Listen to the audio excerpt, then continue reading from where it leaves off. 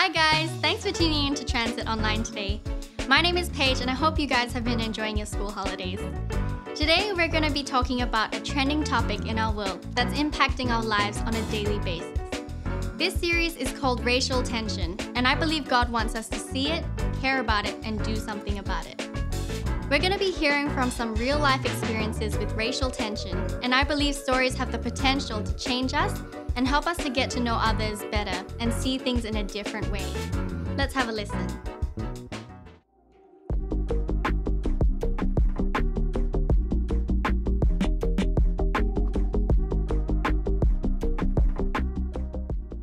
Hi friends, my name's Katie and I'm so excited to hang out with you today because we're gonna talk about something that's so important. It's a trending topic in our world that's impacting all our lives on a daily basis. And I know it's something God wants us to see, to care about, and even do something about, however we can. But before I tell you what the trending topic is, I have a question for you. Do you like stories? Now, you might not read bedtime stories anymore, but confession, I still love them. I still love to read a good story every night. Maybe you're not into those kinds of stories, but you probably have heard a crazy, funny, or powerful story at least once in your life. In fact, I want you to think of one right now.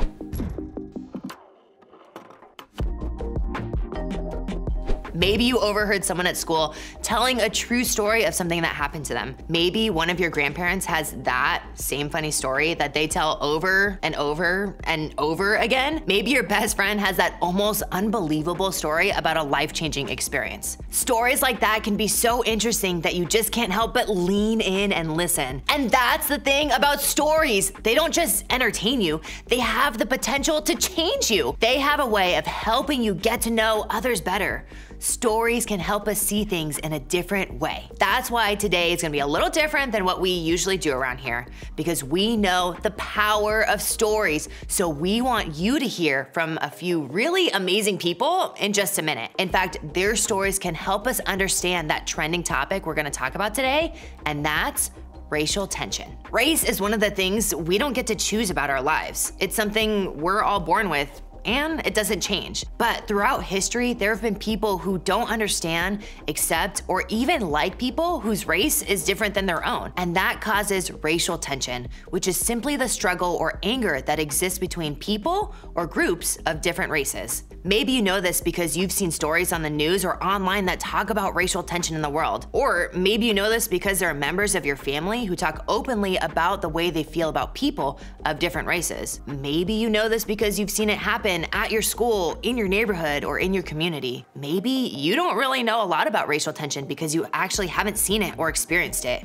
Or maybe you know it because racial tension is something you experience every single day. No matter what your experience or knowledge of racial tension is, my hope is that after hearing these stories from real people with real experiences, you are challenged to think about it differently. So let's lean in, listen, and learn from these stories.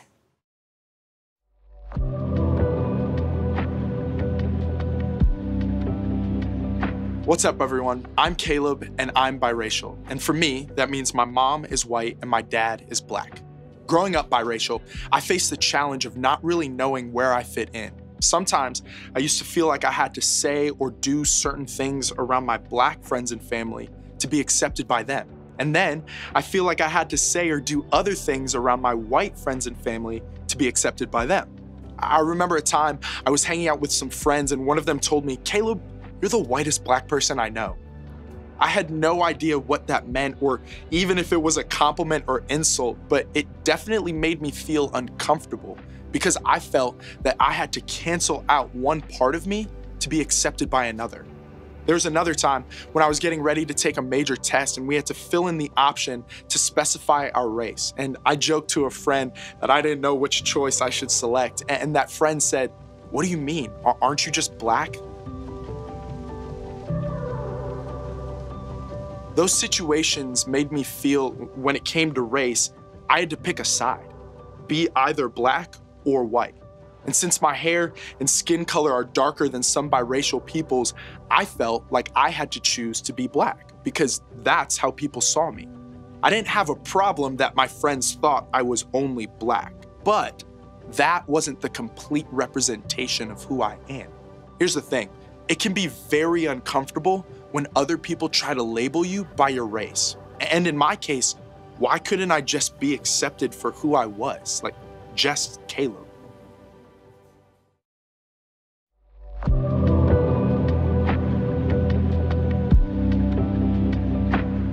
Hey guys, I'm Jean, and I'm Korean American, which means both of my parents are Korean, and I was born here in the United States. When I was growing up, the school that I went to had people from all different cultures and countries and backgrounds, and a lot of my friends ended up being actually from the Middle East, and we always had the best time. When I was in high school, there was an awful attack on the United States. Some of you might already know what happened on September 11th in 2001, but if you haven't heard, it was the day a group of people from the Middle East crashed airplanes into really important buildings in the United States. Thousands of people suffered and even lost their lives from this attack. It was a really awful time. What made me really sad was how my friends were treated after the attack. People in my school were so mean to my friends who were from the Middle East just because they were of the same race as the people who attacked the country. My friends didn't even know the people who did it. No one realized that my friends were just as scared as anyone else who lived in the United States. But somehow, it seemed like people blamed my friends for something they weren't even a part of.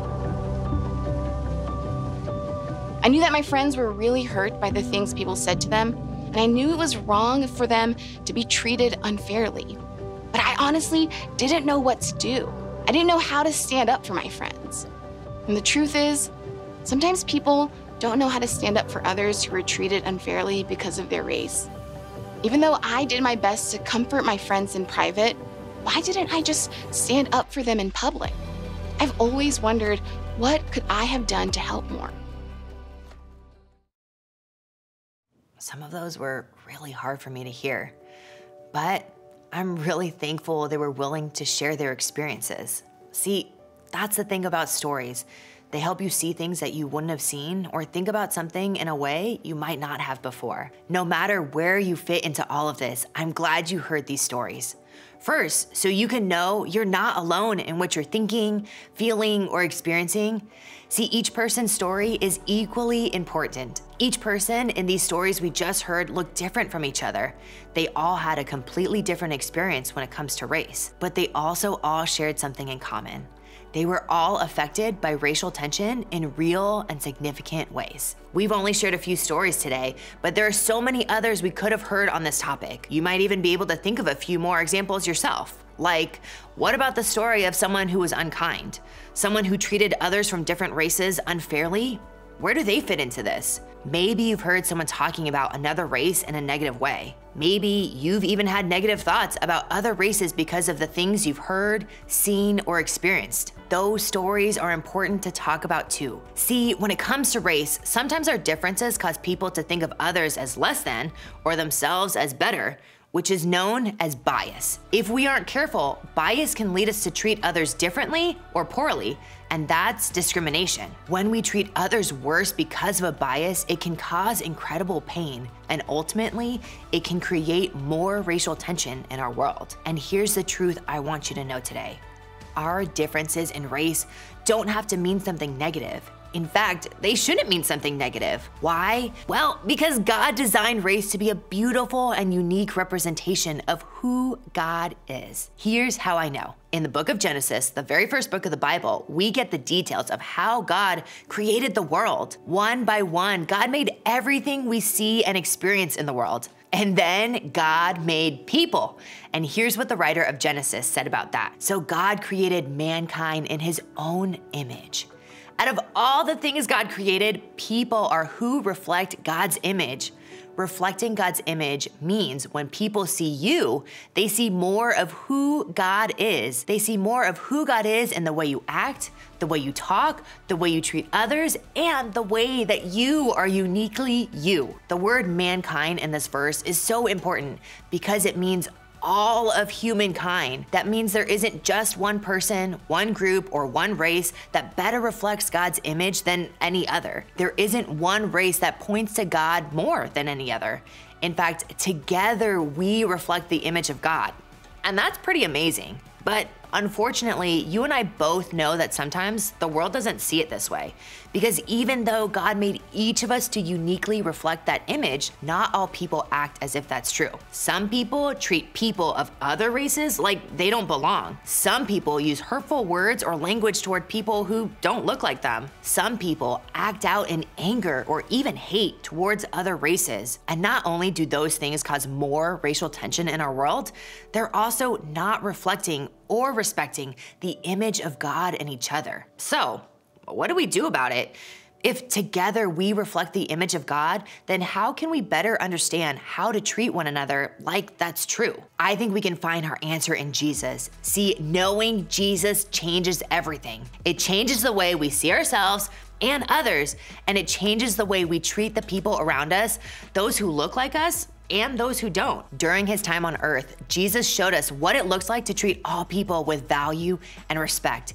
He constantly stood up for and helped people who are hurt, abused, or treated unfairly simply because of who they were. And in doing that, Jesus was not only reflecting God's love to the world, but he was also setting the example for how we should all treat each other too. One of Jesus' followers talked about this in a letter that we can read in the Bible today. I think it's safe to say that this guy knew Jesus pretty well because he was actually Jesus' brother, James. Like Jesus, James grew up in a culture where some people were treated better than others. It was normal. It was so common that they may not have even noticed they were doing it. But because James knew Jesus, he knew there was a better way. So let's take a look at what he said. My dear brothers and sisters, how can you claim to have faith in our glorious Lord Jesus Christ if you favor some people over others? When James used that word, favor, he was talking about something similar to bias. So basically, James was saying, how can you say you follow Jesus but still treat some people like they're better than others? Because James knew Jesus set the example. And if we say we have faith in Jesus and want to follow him, then how we treat people really matters. When we act out of bias or do things that contribute to the racial tension in this world, we're not reflecting what following Jesus really looks like to the world around us. James went on to say this, yes, indeed, it is good when you obey the royal law as found in the scriptures. Love your neighbor as yourself.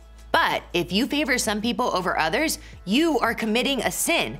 You are guilty of breaking the law. That royal law that James was talking about is part of what Jesus called the greatest or most important commandment, to love our neighbors as ourselves. In other words, to treat people the way we want to be treated. So, if we wouldn't want to be judged by the color of our skin, we shouldn't judge others that way. If it would hurt us to be called names simply because of who we are, then we shouldn't use those names toward others. If we wouldn't want to be left out because of our race, then we shouldn't leave others out because of their race. And if we'd want someone to stand up for us, then we need to stand up for the people we see being treated unfairly because of their race. When we follow that command to love our neighbor as ourselves, we are honoring the image of God in them and in ourselves. And if we don't, well, James said that any favor or bias we might show towards others is actually a sin. That means it's something that goes directly against the way Jesus tells us to live. So, when it comes to racial tension in our world, we have a responsibility. First, to see and respect the image of God in every human being. And second, as followers of Jesus, to treat others the way we want to be treated. Because remember, knowing Jesus changes everything. It makes us different. And that means even if racial tension seems common in our world, it can't be common with us. Remember, together we reflect the image of God. That means every person, no matter their age, gender, or race, is important and should be treated with respect. Now, if you've been hurt or mistreated because of your race, I want you to know that's awful. And that is not okay. The pain you feel is real. I'm so sorry that's how you've been treated. And I want you to know that here, that's not okay. We are committed to making this a safe place for you to talk about your experiences and to find people who are willing to walk with you and stand beside you through it. And if you're someone who hasn't experienced any bias or poor treatment because of your race, you may feel that this is difficult to understand. Maybe, like the people James wrote to, you never really noticed this before. Or maybe you're someone who's trying to change the way you treat people, or even change your mind about the bias you might have had in the past. That's amazing, and I'm so glad that you're here too, because we want you to be part of this conversation with us. It's so important to listen to people who are willing to share their stories like the ones we heard today. Stories that help us learn and grow and change and understand. So, remember those stories we listened to earlier? I want to go back to those for a minute. Let's hear more of what was learned along the way. For anyone who may have felt a little confused like I did in being biracial, I want to encourage you to embrace everything about the way God made you and others. You don't have to pick a side if you're biracial. All parts of you are unique, and that makes you complete. You can just be you. Accept and appreciate that you are unique. And if you run into people who don't fully understand you, that's okay. You can remind them and yourself what makes you, you.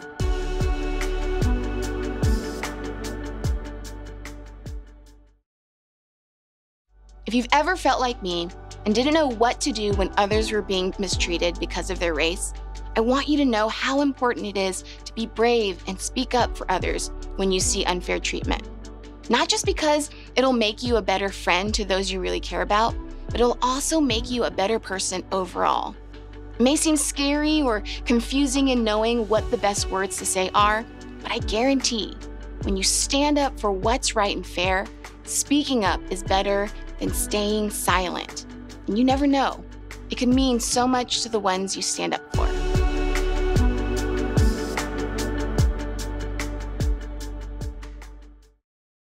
Those are so good and so challenging for all of us. And I know you have your own story, and so do all of your friends.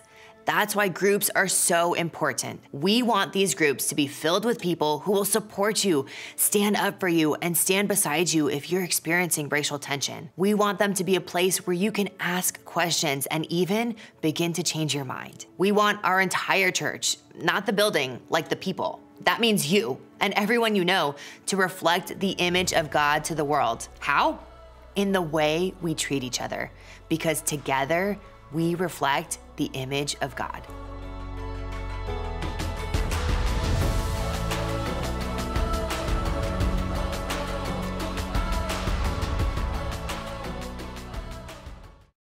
I think it's great that we were able to hear about these experiences today, because that means we now know we are not alone in what we are thinking, feeling, or experiencing. Together we reflect the image of God, and that means that every person, no matter their age, gender, or race, is important and should be treated with respect. So as you head into your week, I want you to think about this. What's one way you can treat everyone like they reflect the image of God? Thanks for listening, guys. Have a wonderful week ahead. Bye!